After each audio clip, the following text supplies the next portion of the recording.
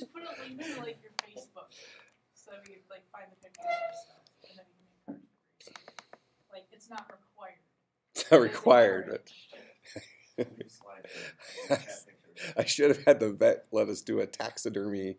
You should. That would have been awesome. You could have had it sitting in your class, like on the table, just to creep students out. That would be great. I actually had talked about that a long time ago when It's really expensive to get taxidermy. Not as expensive as I've already spent on this thing. It's like a couple $100 at least. I want to get a taxidermy dog. So not even your dog. No, I don't like pets. You don't like pet because they've been outside. No, because they're annoying and I don't see any benefit from having a pet. Then why would you want a stuffed dog? He's creepy. You don't have any. Yeah, it's creepy. What do you mean? What do you mean you don't see a benefit? You're talking about these finger monkeys and the You get enjoyment from playing with that. Well, you just said you don't have any. You get enjoyment from playing with dogs.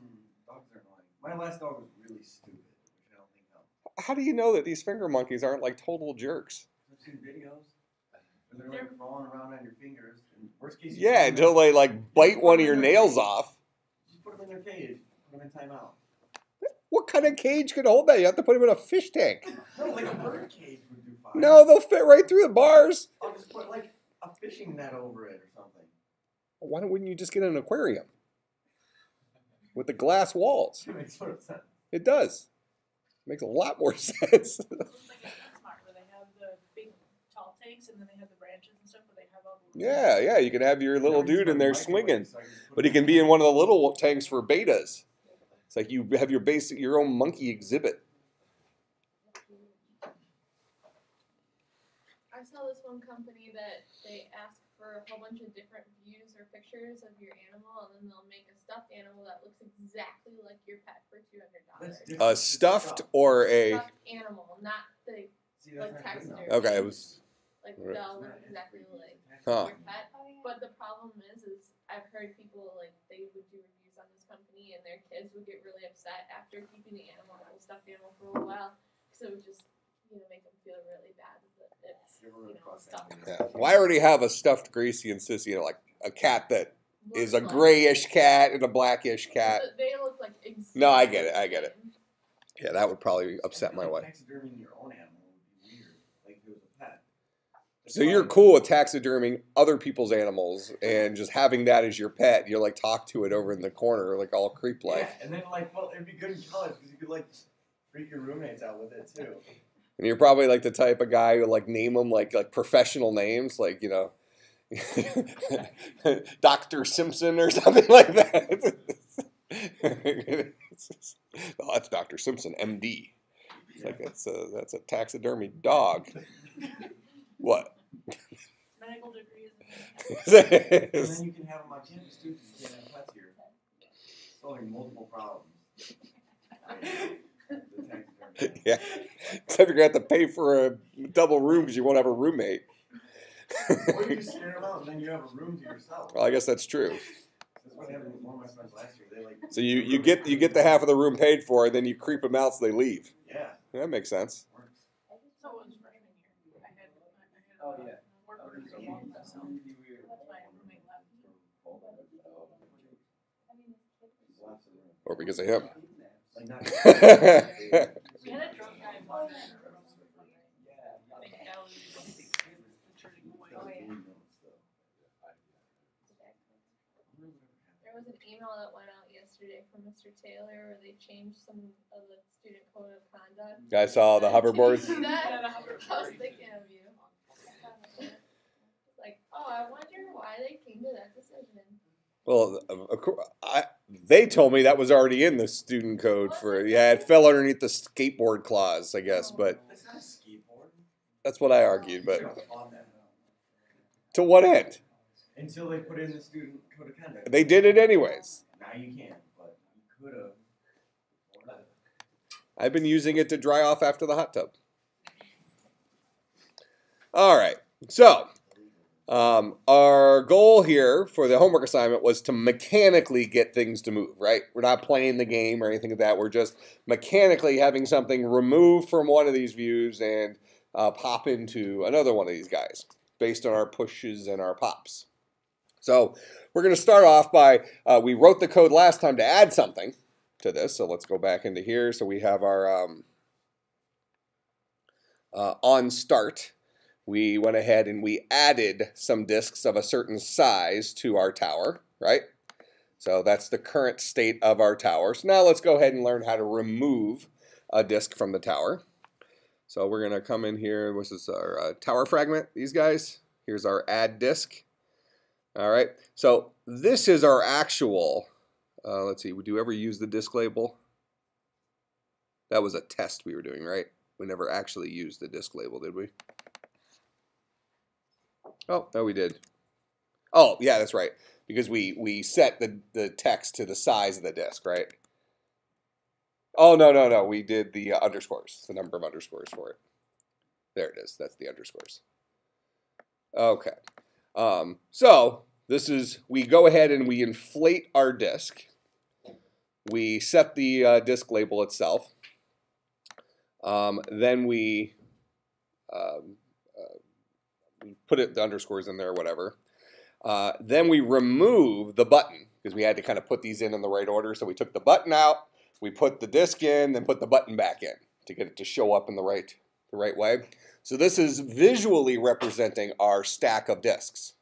Now to remove a disk,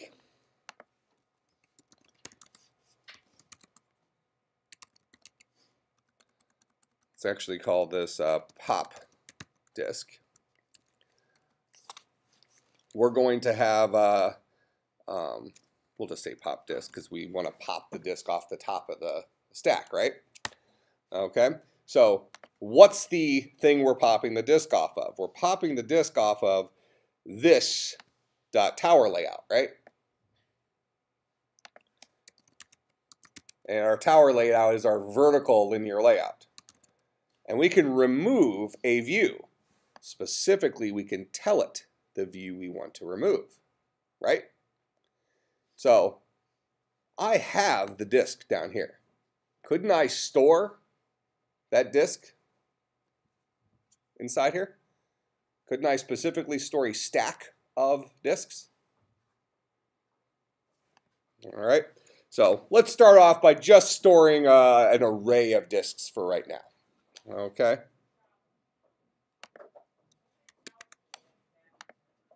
Okay. Let's see.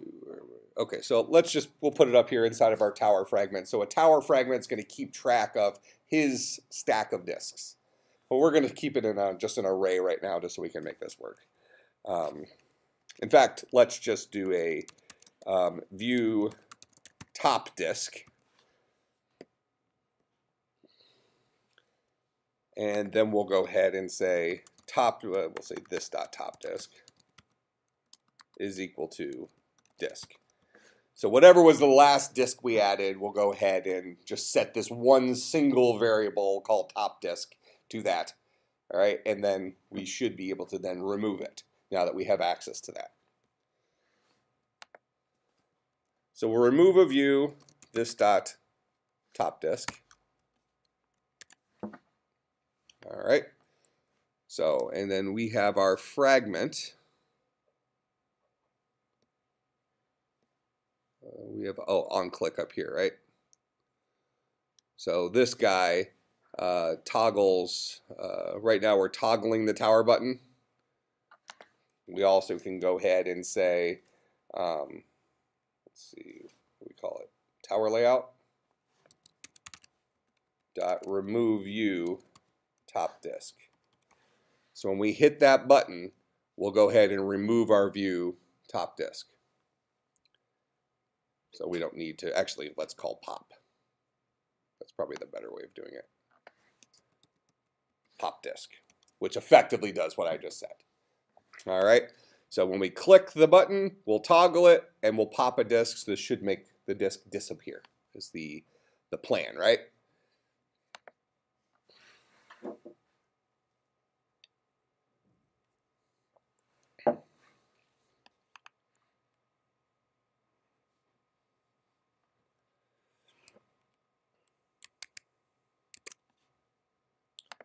There's our stack. We hit pop. and actually the wrong disk popped. We wanted the top one to pop. So because of the order we added it, hold on, what order did we add it?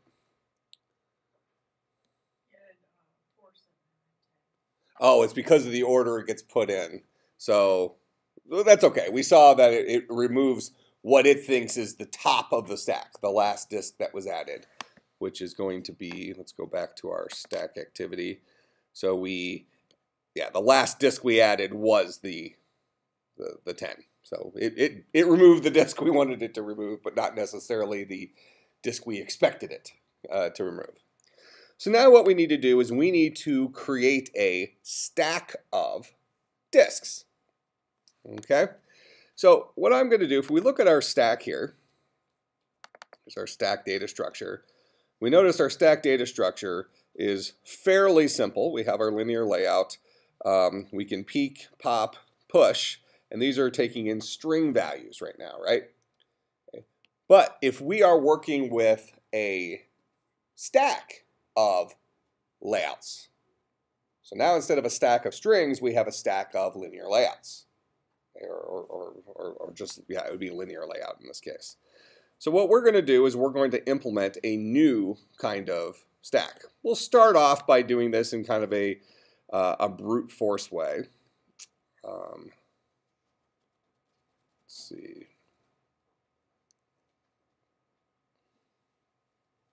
Well, maybe we just do this. I'll teach you something handy. So we're going to go to, where? Let's close this. Let's close this. We're going to go to stack, we're going to go to tower fragment.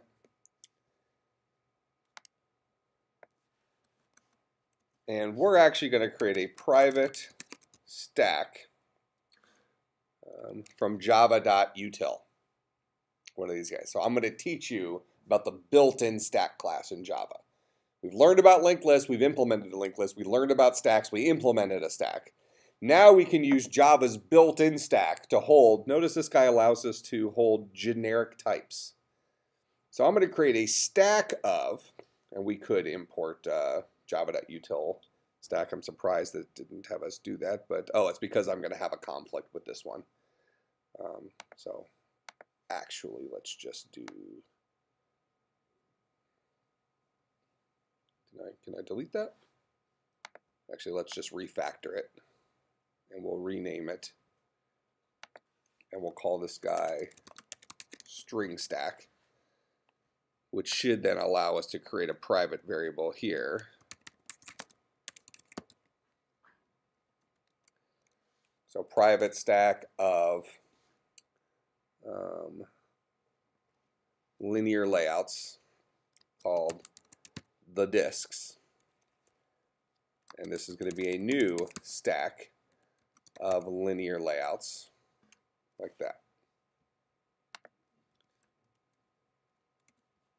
And notice here it has imported, well, it should have imported Java. Do we have util already imported? Oh, thank you. So this imports everything from java.util. All right, so that's where this guy lives, is inside of java.util. All right, so linked list lives in there as well. So we have access to stack and linked list right now. So you can use either one of those. But what's nice is this is something known as a generic. So by definition, by default, if we just create a normal stack, it holds objects of any type. So when we take things out of it, when we pop something off the stack, it goes in as a linear, or it goes in as an object. So it will come out as an object. Even though we put a linear layout in there, we would have to typecast it back to a linear layout. Well, since we defined it as generically storing linear layouts, we put it in as a linear layout, it will come out as a linear layout, precast to the right type.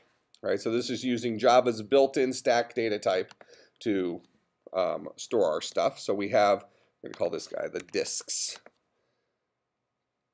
So every single time, and did we get rid of top disk? We did, good. So whenever we create a disk, we're going to go ahead and say this dot the disks dot push.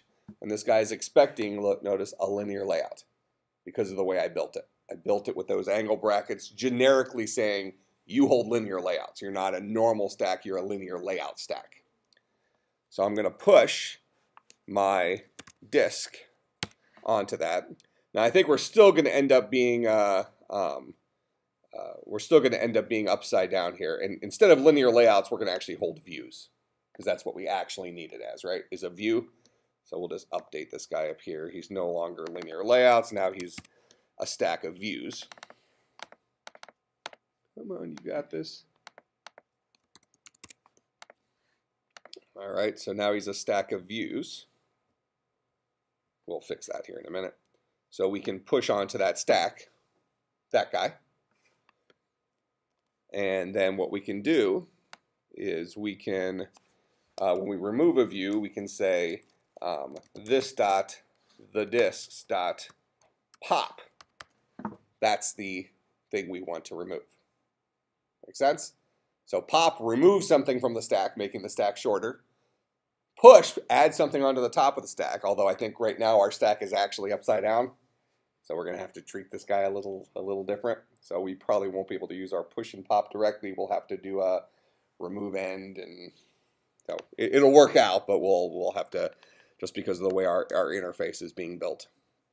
So now we should be able to pop off our stack upside down. Right? So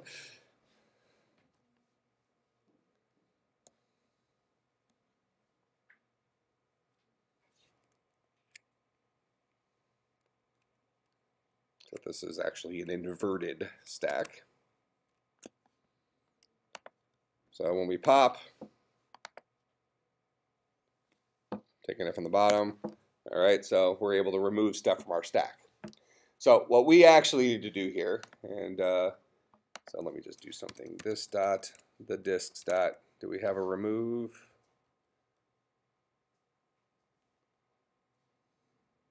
So, do we have a size? We do, okay. All right, we can fake this. So our version of pop disk is going to say view disk to pop is going to equal this dot. I'm sorry, this dot the disks dot remove. That guy's going to return a view. What location? We're going to remove location this dot the disks dot size -1. Okay, so the size of a stack is like the length of an array. This tells us how many elements are in it. So when our stack is full, the size will be 3. Legal buckets are 0, 1, 2. Make sense? All right. So effectively, because our stacks are upside down, the top of the stack will be removing the last element in the stack. So instead of removing front, we're actually removing end. But because I called it a stack, I can't actually call remove end or remove front from our linked list. If we want to make this more generic, we can call this, well here, let me just show you this work first. And then we'll make it a little bit easier for us to work with by creating a linked list. And we can just, instead of calling push pop, we'll call remove end instead of remove front.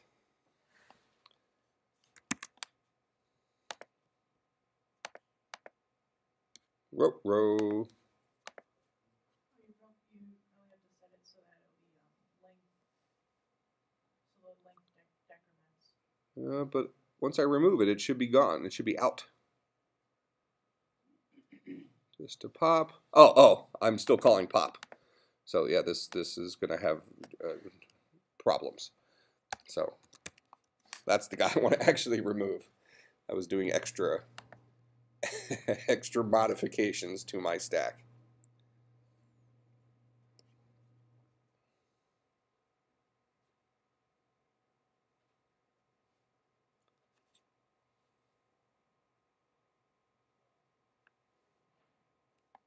Oh, it started. Come on, you got it. And I suspect if I do this again, bad things happen. There's nothing to pop. All right, so let's make this a little more generic for us so we don't have to mess with size. Since we're accepting the fact that what we actually have here is an upside down stack, the most convenient way of working with this will be to use, here I need to refactor our linked list here as well. So this we're going to rename string linked list, and that should fix it and all the rest of we talked about refactoring last time, right? So nice and convenient. That way we can use our linked list here, and it goes ahead and does the java.util version of that guy. All right, and this is going to be a linked list. View.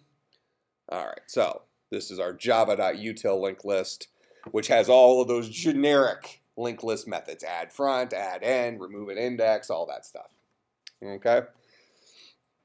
So traditionally, when we think about popping, what we're actually thinking about doing is removing from the front, but since we have an upside down stack, we're going to remove last.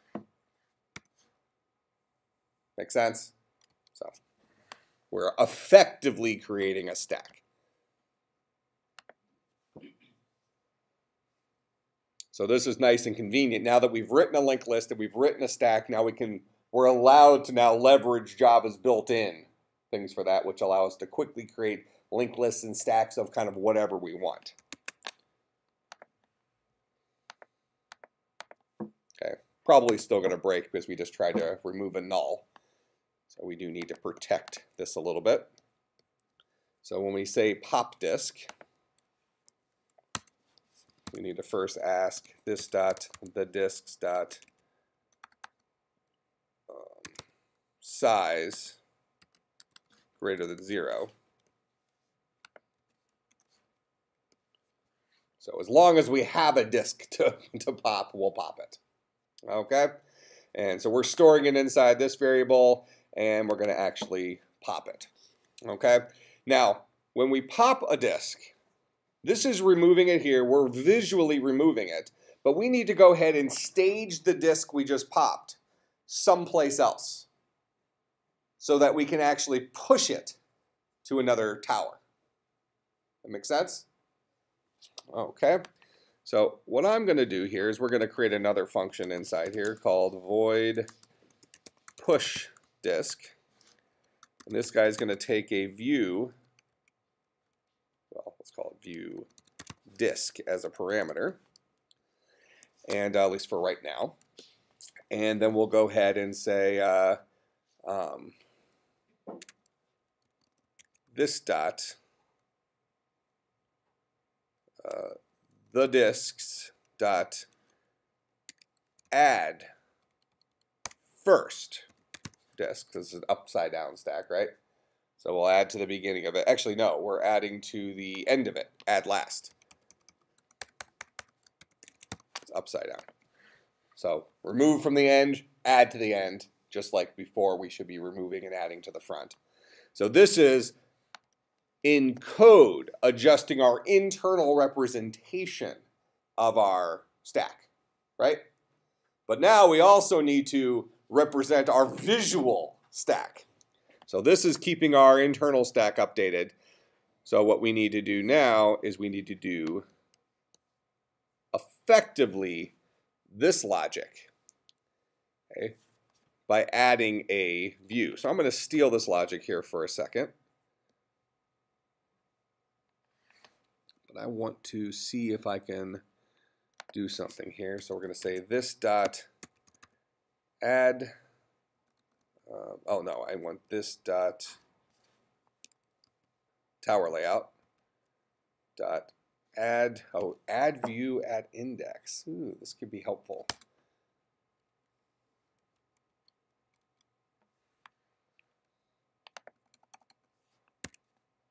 Okay, we want this guy.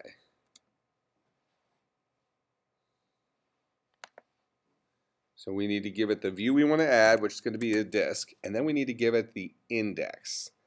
So we actually want to add this guy at, let's try 0.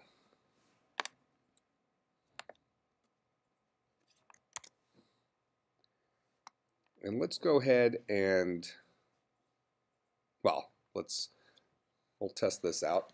So what we need to do is when we pop a disk, we need to go ahead and set probably something in our core, our tower core.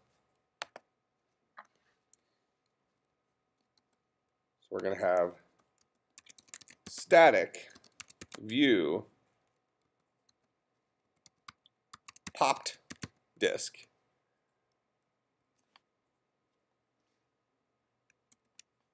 Oh.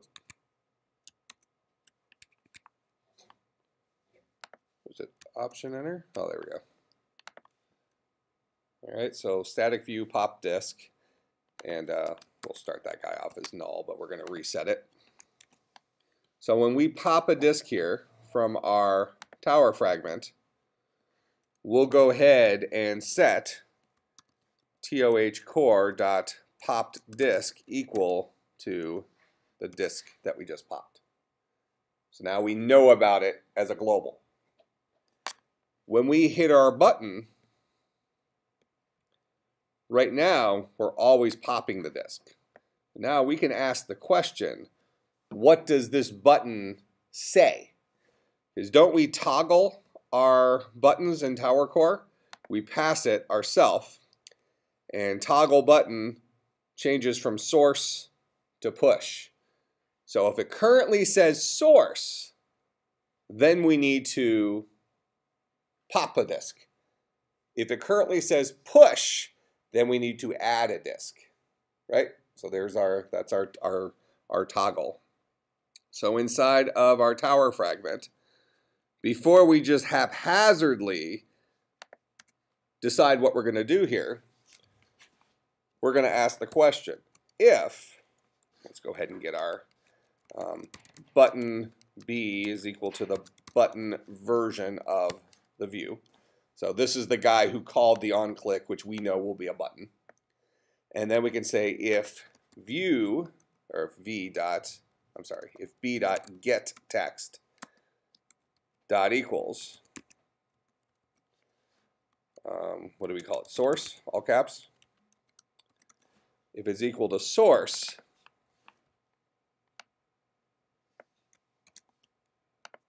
we'll pop the disk. Else, we need to push a disk. What disk are we going to push? tohcore.poppedDisk. And in any case, we'll go ahead and toggle our buttons right now. So when we pop, it removes it visually, also removes it from the stack internally, sets our global variable that's available to all of our tower stacks. Then when all the other guys should change to pop, or change the push rather. So then when we hit one of the push buttons, it should take that guy and add him. So let's go ahead and try that.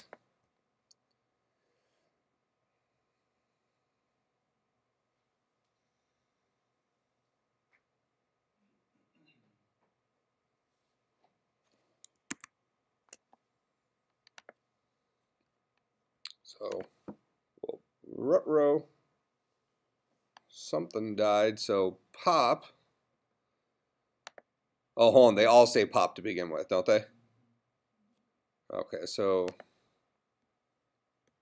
if it currently says pop, we need to toggle.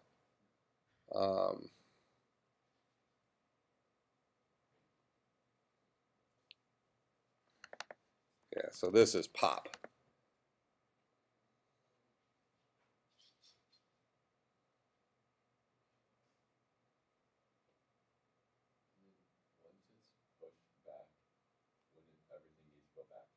Yeah, we'll have to flip it again. So we'll reset that. Let's just get the mechanic of moving it from one tower to another updated here.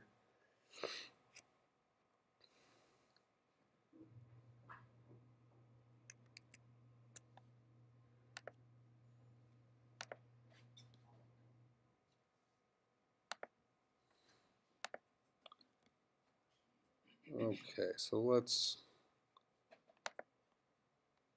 set a breakpoint here and debug this.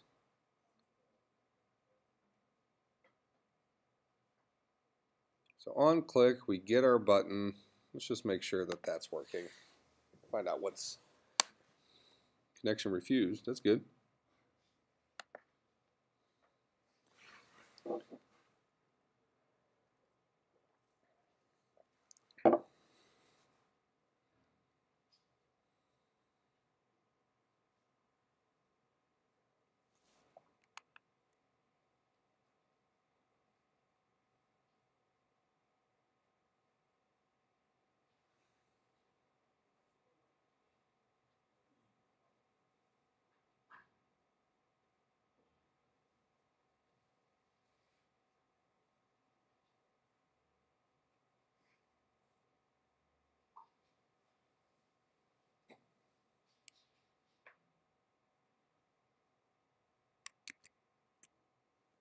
Oh, did it just not tell me it finished running? Nice. All right, perfect. All right, so we go ahead and get our button. Let's step over this guy. Let's step into, is this step over? This is step over. So far, so good. Here's our button B. We have a text setting in here.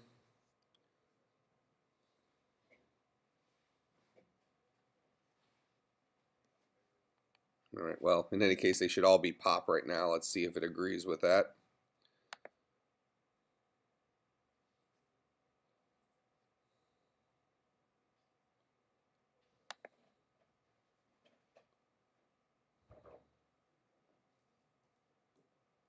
Oh, there's the step.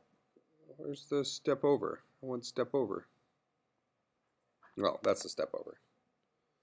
Okay, so it did not read it as pop. Get text.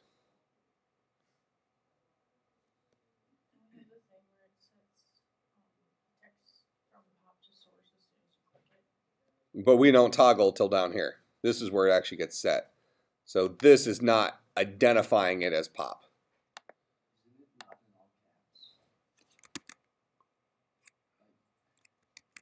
Like, is it not all caps? Here, we should be able to do this. Equals.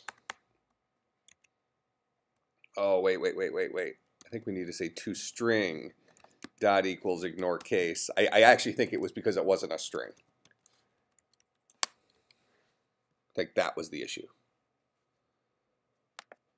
Not so much that it wasn't equal to pop. But now we'll equal ignore case. It should work this time.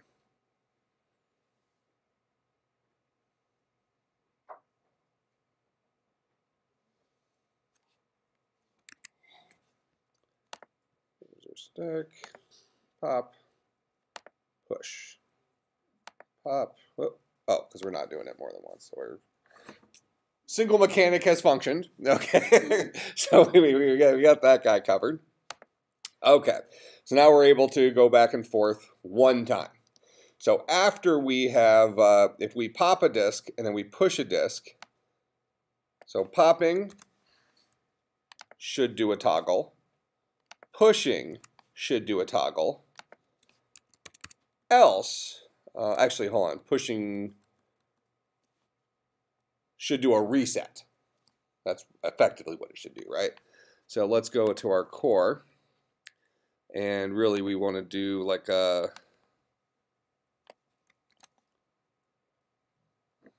let's see.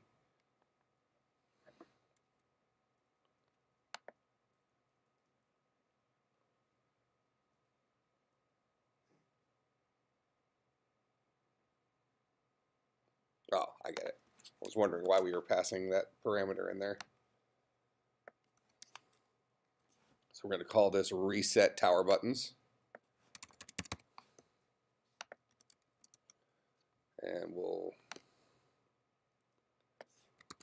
go ahead and create our same little array of towers. And then we'll steal this. And each time through, we'll go ahead and set the button to pop.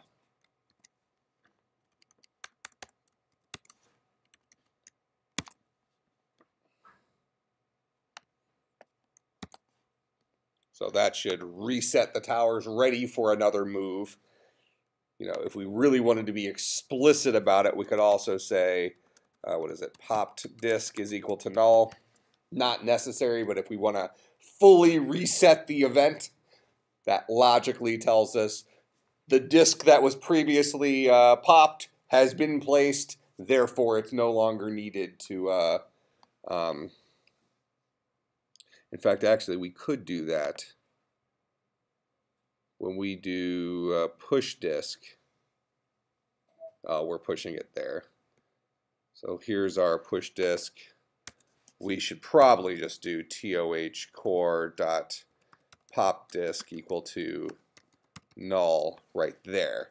We'll push it. We'll set it back to null because we don't, you know, it has found a new home, which means we don't need to actually set it to null here.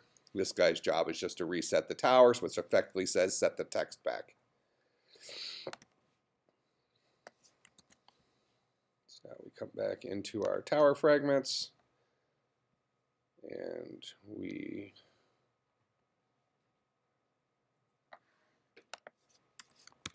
TOH core dot that, and that should, or actually that's not where we're doing it. We're doing it after we push. We toggle after we pop. So pop, we toggle. Push, we push it. We reset pop disk, and then we reset the tower buttons ready for another move. So now we should be able to get these guys to move around the place.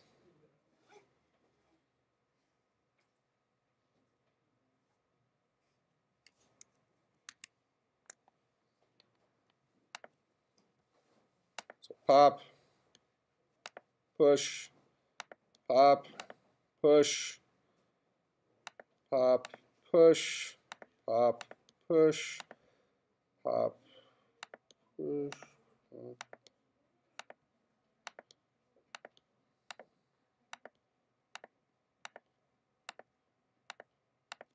All right, so, except it doesn't know I've won. Okay.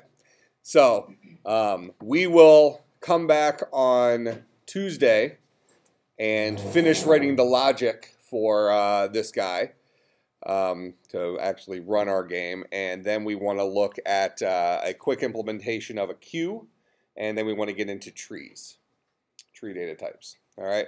But I have to take my wife to the dentist. So so no homework, right? But we're going to have... farewell. The names are Gracie and Sissy. Gracie and Sissy. All right. I will see everybody on Tuesday.